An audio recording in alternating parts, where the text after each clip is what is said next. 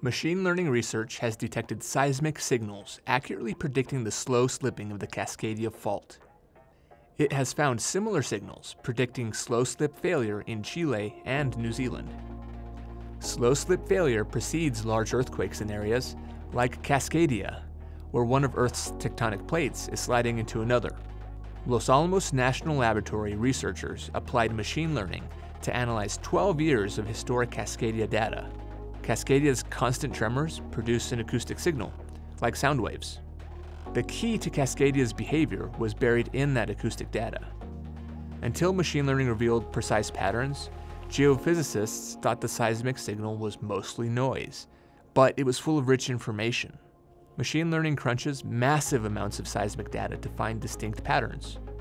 The computer program creates decision trees that select and retest a series of questions and answers. Based on the answers, the program adjusts itself. Then it continues its rapid march through the data. That's machine learning. Running the 12 years of past acoustic data from the Cascadia region, the Los Alamos team discovered a highly predictable sound pattern.